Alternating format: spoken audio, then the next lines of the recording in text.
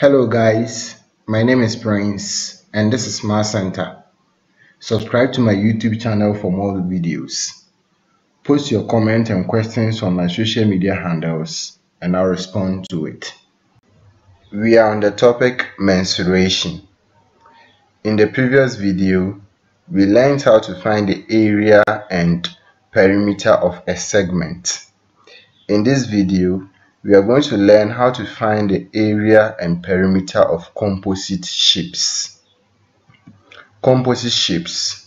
Sometimes a shape may consist of more than one plane figure. These are called composite shapes. We've learned about plane figures. Examples are quadrilaterals, circles, and triangles. We've learned how to find the area and perimeter of these plane figures. Sometimes we may be given a shape that contains more than one of these plane figures. So for example, you can have a triangle on a rectangle or a triangle in a circle. These shapes are called composite shapes. To find the area of these shapes, you split them or you divide them into regular shapes like triangles, square, circle, etc. Then you find their areas separately. So to find the area of a composite shape, you split them into the regular shapes that we know like triangles, squares, or circles. Then you find their areas separately. Let's pick an example and see how to do this. So we have this shape here and we are going to find the area. To find the area of this shape, you can see that if we extend this line here to meet this line, we have divided it into two rectangles. So I'm going to call this rectangle A, then I'll call this rectangle B. If I find the area of rectangle A and I add it to the area of rectangle B, I'll find the area of this shape here. In the same way, you can also extend this line to meet this line here. When you do that, I can call this area, I can call this figure here figure 1, then I'll call this figure 2.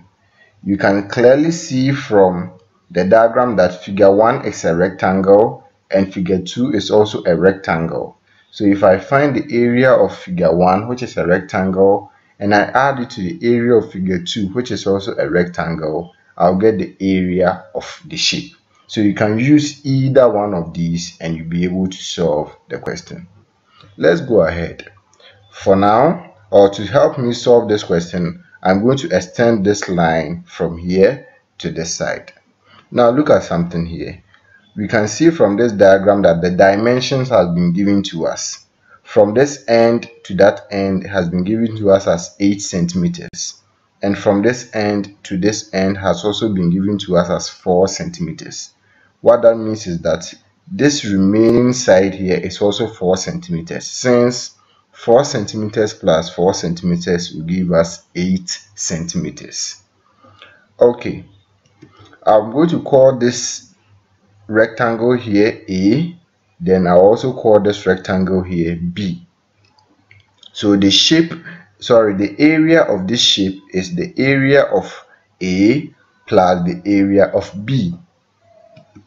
A is a rectangle with a length of 4 centimeters and a breadth of 10 centimeters. When we are learning about rectangles, we learned that area of a rectangle is equal to the length times the breadth. The length of this rectangle is 4 centimeters and the breadth is 10 centimeters. So the area of this rectangle is equal to 10 centimeters times 4 centimeters, which will give us 40 centimeters squared. So this is the area of the shape A. Let's go on to shape B. Shape B is also another rectangle with a length of 4 centimeters and a breadth of 2 centimeters. Once again, the area of a rectangle is length times breadth. So the area of shape B is 4 centimeters times 2 centimeters, and this will give us 8 centimeters squared. So we now have area of shape A and area of shape B. So to find the area of this shape, or to find the total area of this shape, is equal to the area of shape A plus the area of shape B. Area of A is 40 centimeters squared and area of B is 8 centimeters squared. So if you add them, you are going to have 48 centimeters squared. What it means is that the area of this shape here is 48 centimeters squared. So we have the area as 48 centimeters squared. So whenever you are being given a composite shape, all you need to do is to split them into regular shapes. Then you find the area of these regular shapes and you add them to get the area of the composite shape. Thank you for watching this video. Subscribe to this channel for more videos.